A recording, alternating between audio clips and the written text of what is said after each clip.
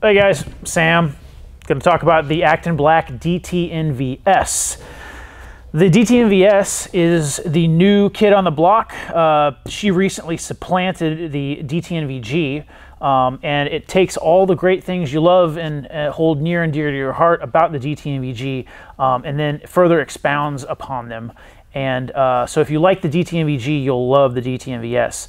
Claims to fame is a couple of ounces lighter, about 2 ounces lighter than your DTNVG, much more ruggedized. The drop testing that was conducted on this was double the SOCOM height drop testing. So you went from 1 meter up to 2 meters. So they really did a good job doing the drop testing, and oh, by the way, it passed the drop testing, so there's that. But kind of a skeletonized design for strength and lightweight. These are built with standard PVS 14 optics, so they're going to interface with 95% of your accessories out there. Lens filters, sacrificial lenses, clip-on thermal imagers, recording systems and everything like that. Obviously you get your dovetail shoe, so it's going to work with the dovetail. Powered by a single CR123 battery, depending on a couple factors, temperature and everything like that, and how much you flip it on and out. And if you're using one versus the other, you're going to get anywhere from 25 to 30 hours of life.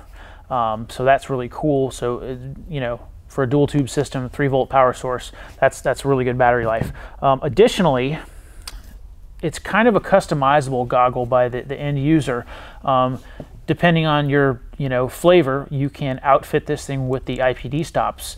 These are basically, you can roll the tracks in and out, and they will stop the iPods at a predetermined point, so you can set your interpupillary distance and have them roll back into your eye line at the exact same spot every single time. They do add a little bit of weight, but not much, maybe an ounce and a half or so. Nothing too serious, but if you want them, you bolt them on. If you run them for a while and you don't like them, you can take them right back off and keep on rocking and rolling. Again, when you have them on the mount and you flip them up, they will power down.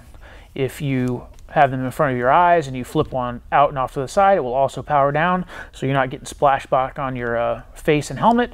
And then if you position them both out to the side like that, it's going to power them down.